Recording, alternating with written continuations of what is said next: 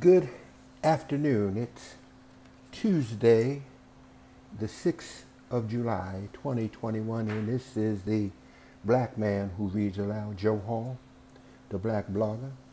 I'm continuing my journey into the Writers Project, Federal Writers Project that occurred between 1936 through 1938. As a result of the Workers' Progress Administration contracting researchers to go down south and to speak to former African American ancestors who may have been or were held in slavery. Remember that these are their words, and of course there was still some hesitancy for many of our ancestors to give the actual truth to strangers.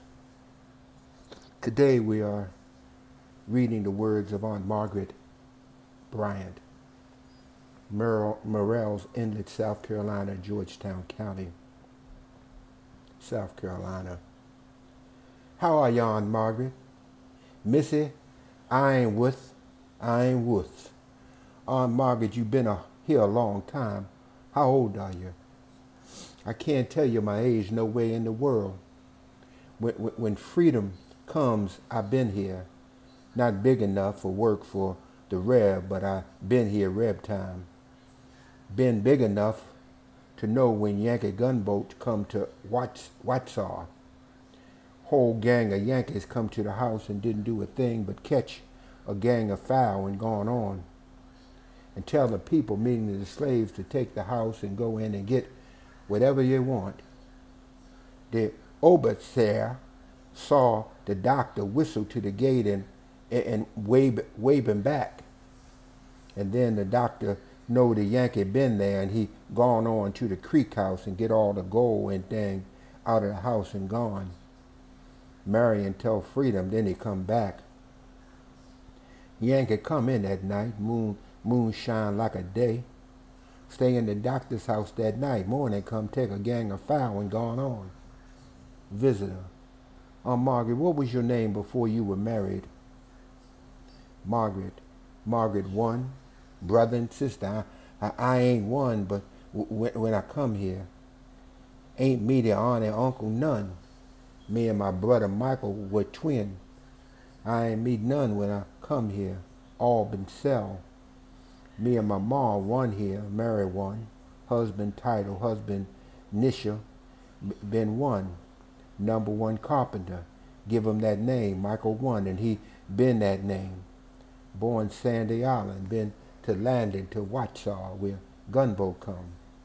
Just a sneaky long boat white. Have a red chimney. Didn't try to carry we off. Tell him go and help yourself. Been after the buckra. I sees my mom die with some bush they call indigo and black walnut bark. Big old pen for the sheepfolds. My pa's sister Rita one had that job. Nurse the children house. One woman nurse all the children while they in the field, rice field. All size children. Get the gypsy weed. Beat 'em up for worm. Give 'em when the moon change. Take a bucket and follow them and tell a doctor how much a worm that one make and that one and then count 'em. When the moon change, do that. I have one born with call, lost he call. Rat carry him ain't here, he see nothing. Children born feet foremost, see 'em on too. Talk of children, put down the switch, put you in bullpen. Have 'em a place can't see you, hand before you, can't turn around in there. Left you in there till morning, give you 50 lashes and send you to work. You ain't done that task, men and women lick. Couldn't manage my ma. Overseer wanted to lick me at ma. Mary once said, I'm going to drown myself. I done my work. before I take a lick, rather drowny myself. Overseer gon' tell a doctor, tie up long rope, right to Sandy Island, man, hold rope, go on, jump in the river. So doctor say, you too good labor for drown. Take them to Watchall. Me and she and man what paddle the boat, bring her to weave. 2 womans for card, 2 spin, ma whop 'em off, sail the shackle through there. Poor Buckler come here and buy cloth from ma, by 3 and 4 yards. Ma sell that, have to weave day and night to make that little cloth to please Overseer. Come big daytime, little children, where mama? And tell 'em on to the weaving house. Don't have money for pay. Bring hog and such like as that to pay. You know Mars Elliott's age? Me and Mars Elliott sucked together. Me and Mars Elliott and my brother Michael. My mom fatter mixed with the engine. Son Larry Aiken stay Charleston. Just as clean. See him that one time? Come to Charleston, bring doctor 2 horses. Given by Margaret Bryant. No age. Merrill's Inlet, South Carolina. And finally, the last piece is from Sylvania Burrell, ex-slave, 83 years old, Winnsboro, South Carolina. Our preacher, Beatty, told me that you wanted to see me today. I walked 3 miles this morning before the sun gets hot, so it got hot to this house. This house is my granddaughter's house, Willie Cardwell. Her husband worked down to the cotton mill. He'll make good money and take good care of her. Bless the Lord, I say. My master in slavery time was Captain Tom Still. He had a big plantation down there on Jackson Creek. His mistress' name was Mary Ann, though she wasn't his first wife, just his second wife, and a widow when she captivated him. You know, widows is like that anyhow, 'cause they done experience wives with men and wraps around their little fingers and get them under their thumb, for the men knows what going on. Young girls have a poor chance against a young widow like Miss Mary Ann was. Her had troubles with Marse Tom after her gets him. I tell you, but maybe best not to tell that right now anyways. Marse Tom had 4 children by his first wife. They was John, Sam, Henrietta, and I can't remember the name of the other one, at least right now. They teach me to call children 3 years old young Mars and say Missy. They whip you if you dare ever say old Mars or old Missy. That riled them. My pappy named Sam, my mother named Mary. My pappy did not live on the same place as mother. He was a slave of the Hamiltons, and he'd get a pass sometimes to come and be with her, not often. Grandmammy named Easter, and she belonged to our Miss Tom Steele too. We lived in a log cabin with a stick chimney. One time the sticks caught a fire and burnt a big hole in the back of the chimney in cold winter time with the wind blowing, and that house was filled with fire sparks. Ask and smoke for weeds before they tore that chimney down and built another just like the old one. The bed was nailed down to the side of the wall. How many rooms? Just 1 room. Never seen any money. How many slaves? So many you couldn't count them.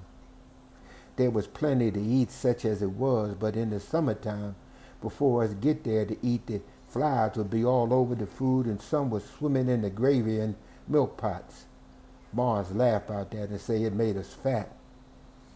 They sell one of mother's children in once, and when she take on and cry about it, Mars say, stop that sniffling there if you don't want to get a whipping. She grieved and cried night about it. Clothes, yes sir, us half naked all the time. Grown boys went round barefooted and in their shirt tails all this summer. Moss was a rich man. For Christmas, they would kill 30 hogs, and after Christmas, 30 more hogs.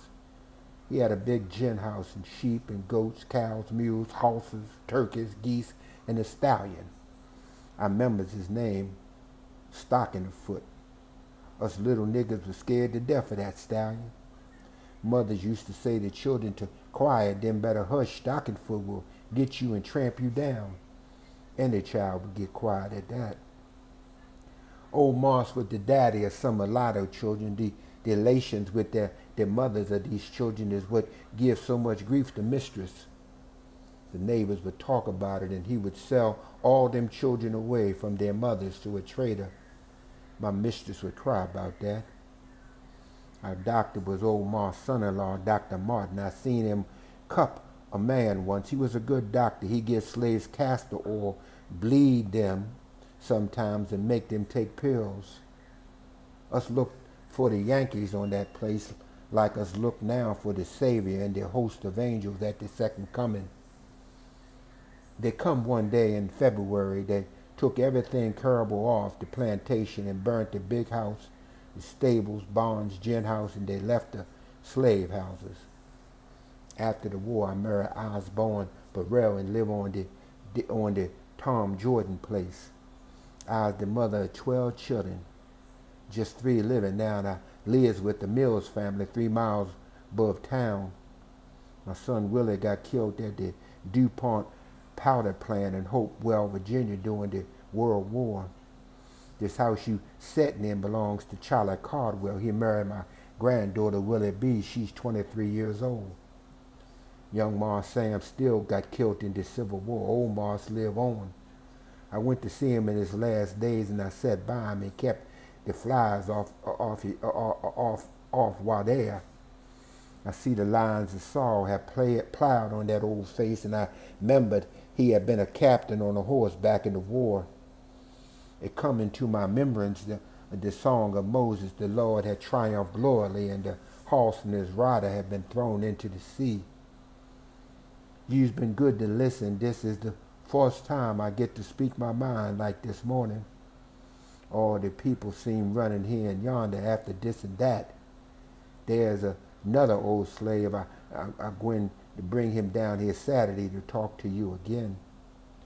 And that's the end of the 2 stories for today, Tuesday, July the 6th, 2021, as we continue to journey back on the Federal Writers Project about the stories of our ancestors held in bondage. Have a great day.